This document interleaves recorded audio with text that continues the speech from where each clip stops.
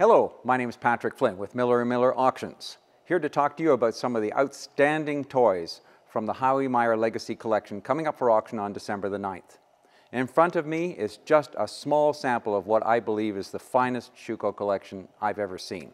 On my left is the Electro Variant 5600, made in 1957 and 1968, and a number of different airline variations, including Swiss Air, Sabena, which you see here, Pan American, Lufthansa, KLM.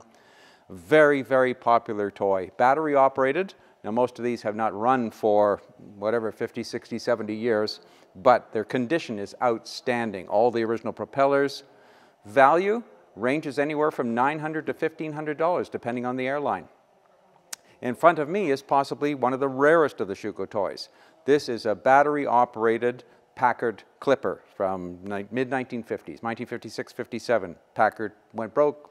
This is a musical box toy. The music box is there but stuck. The battery has been tested working. It works just fine from little switches on the dashboard.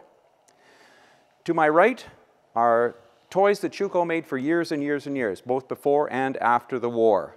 Motorcycles, there must be 30 of them in this auction, different variations. And these little figures, made as clowns, monkeys, military, you name it, they all have the same clockwork motor. All the uniforms are felt, all the instruments are metal. When you wind them up, they play their various instruments.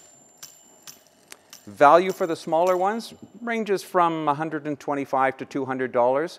Actually, there are some individual examples worth 10 times that.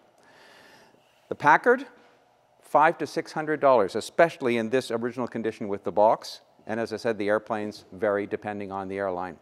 For more information and details of these Schuco models and many, many more, please go to millermillerauctions.com, register to bid, and check the link below.